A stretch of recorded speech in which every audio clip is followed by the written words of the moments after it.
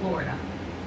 Movie theaters here in the state have permission to reopen for business. Hi, JC. A lot of people are happy about this, but does it even make financial sense? At the Coolidge Corner Theater in Brookline, they're saying no for now.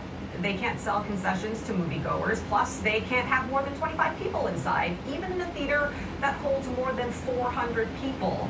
Catherine Tallman is the CEO and executive director of the theater, and she says it's just not economically viable. Our staff costs and air conditioning costs would eat that up, but we're looking at maybe private rentals of the theater so groups can come in, groups who are comfortable with each other and see a movie they want to see. Meantime, you can check out CoolidgeCorner.org to watch movies online. Theater first opened back in 1933, and Tallman is confident it will continue doing business in the future. A country star